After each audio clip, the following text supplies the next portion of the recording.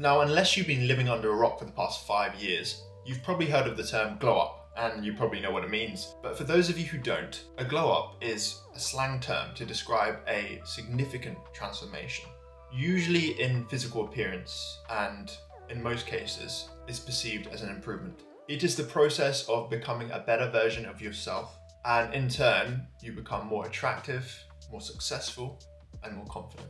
I've lived life through two different perspectives, through two different lenses. On the one hand, I've lived most of my life as a conventionally unattractive Asian man, or what I perceive to be conventionally unattractive. And maybe that's because I was bullied a lot in school, to the point where I didn't value how I looked at all, because I was made to feel a certain way, and I was made to feel that because I wasn't white. I went to a predominantly white school.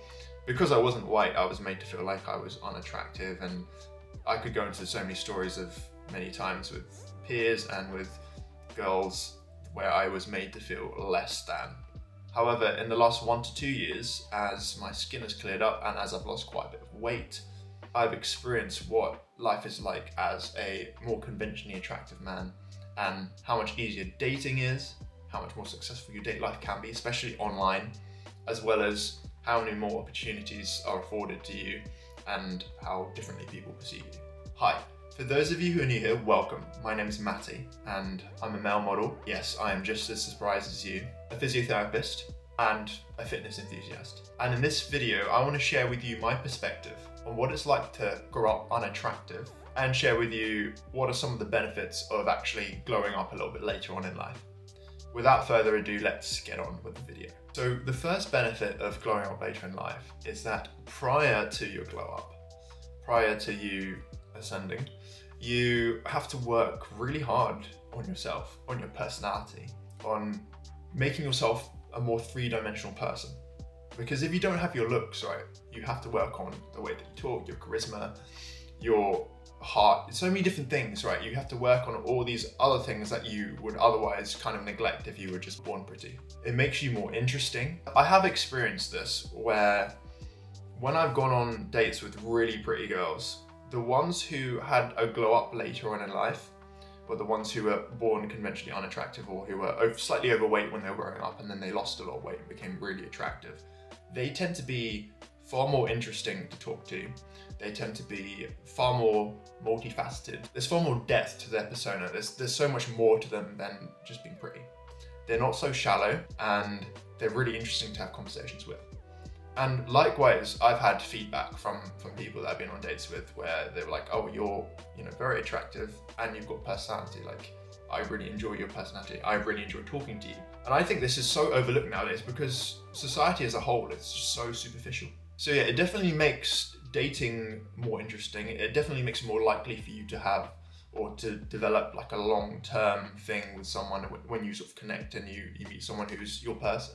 It also means that you have more to talk about when you meet other people. When you meet new people in your life, you're going to have more experiences to draw on, you're going to have more interesting topics to talk about, and you're just going to be less boring as a person. The second reason is that it makes you work harder for the things that you want.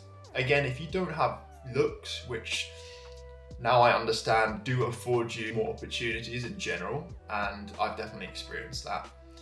But if you haven't got that, then you do actually have to just put in double the amount of effort to get the same amount of results as people who maybe are more conventionally attractive than you. So a good example would be a job that you want, a career that you want to go into.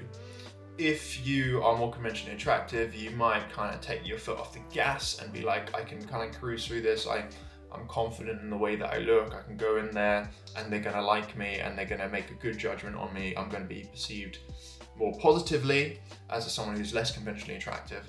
And you can argue with me all you like, but there are loads of studies to suggest that the way that you are perceived is largely determined by how you look, because attractiveness is an indicator of health, and a lot of attractive people are perceived as more intelligent, even if they aren't actually that intelligent, just because they are attractive. But if you're less attractive, you then have to work harder for the things that you want. To get that university or college place that you want, or to get that job or promotion that you want, you have to work twice as hard because you can't fall back on your looks. And that's good because it teaches you perseverance, because life is hard, right? Especially if you're unattractive. and it creates character. It builds your character and mental fortitude. I don't know if you've seen those YouTubers who are maybe slightly less conventionally attractive, and I don't want to slate anyone here, but a good example would be someone like Casey Neistat, who is less than conventionally attractive, and he still blew up on YouTube. He posted daily vlogs, he posted great content, and he worked really hard on all his camera angles and videography and cinematography, and that's why he's so successful. On the other hand, I've seen people who put very low effort into the videos and they just sit and chat at a camera and put their makeup on, and they get tons and tons of views. Less so on YouTube. This is more of a case on like Instagram and TikTok. The third benefit to glowing up later in life is that your confidence and self-worth doesn't wholly come from the way that you look or your appearance. You've had time to develop yourself, you've had time to develop a great personality, but you've also had time to develop other skills, right? So for me, my other skills would come as a musician, as someone who likes the performing arts like acting, and I also really enjoy sports. So I've always been like a sporty person, and I found my home in gymnastics and acrobatics, in martial arts, which are talents and hobbies that aren't affected much by the way that you look. So many beautiful, pretty people base their self-worth wholly on the way that they look. And one of the most important things to realize is that your looks don't last forever. They will gradually go as you age. We all wrinkle as we get older, as our skin ages. And as our skin ages, our hair also goes grey and goes white. We get crow's feet or lines under our eyes and our skin sags. So you will lose your looks gradually. If you're unlucky, you can also lose your looks very suddenly. So if you're in a car accident or if you're in a fire or an explosion, you can lose part of your face, and I've seen that happen to people. Or you can lose your looks if someone throws acid at your face, and I've seen that happen to people, not personally that I know, but people on the news like Katie Piper. The fourth benefit to glowing up later in life is that it makes you kinder. So because you've seen life through two different perspectives, because you've viewed life through two different lenses, you see what it's like to be treated with pretty privilege and how many more opportunities you get and how life is generally better if you're more attractive, and that's an undeniable fact. On the other hand, you know what it's like to not be treated well or to be judged because of the way that you look. And I've also experienced that growing up by my peers and by girls. I remember one particular story where I was at a school disco, and this must have been when I was 12 or 13. So I was a chubby Asian kid with a mop haircut, and I just wasn't that conventionally attractive. And my friend was dancing with this white girl, and he was white. Most of my friends were white because I went to a predominantly white school. And he danced with her, and then he asked her if she would dance with me because he was like, oh, he felt a bit bad for me because I had no one to dance with. And I remember her just looking at me, looking from up to down to down to up, and she was like, no. And that was pretty brutal. That virtually never happens now. I'm virtually never rejected for my looks, which is a nice thing. But I know what it's like to be rejected for my looks. And that's not the only time something like that happened. There've been so many times when I said to a girl that I liked her, and she was like, yeah, I don't feel the same way. And again, that's pretty brutal. So people will ignore you sometimes because of the way that you look, or they won't even take what you say seriously.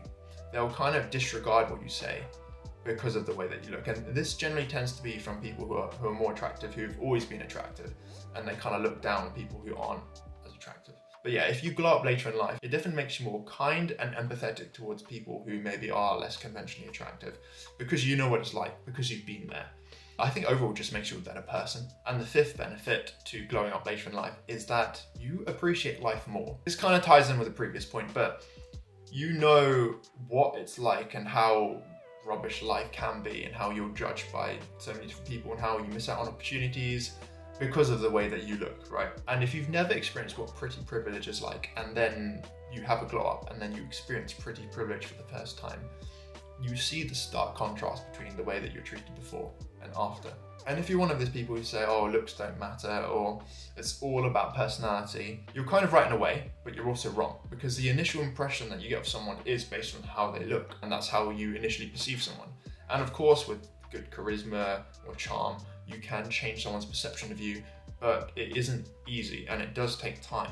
If you glow up later in life, it really does let you appreciate life more, and you take nothing for granted.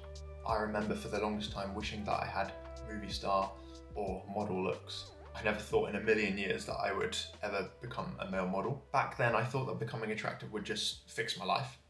It would fix all my problems. But the truth is, even though there are definitely advantages of being more conventionally attractive, in terms of opportunities, job prospects, the way that you're treated in the dating world, life still isn't perfect. Everyone faces adversity and experiences their own unique challenges that life has to throw at them. Everything happens for a reason. And now I see that the past 20 years of being less conventionally attractive and struggling with my appearance has actually made me the person I am today. It's made me more three-dimensional. It's made me more multifaceted, more interesting, and as a result, I have a better personality than I would have done if I was just born beautiful. And I'm not perfect, but every single day I try and be a better version of myself. I try and become a better version of myself in thought, in word, and in deed. I hope you found this video useful, and I'll catch you guys in the next one. I'm on my own, broken and alone. I feel the rain crashing down all around this empty town. I'm searching for the lost and found.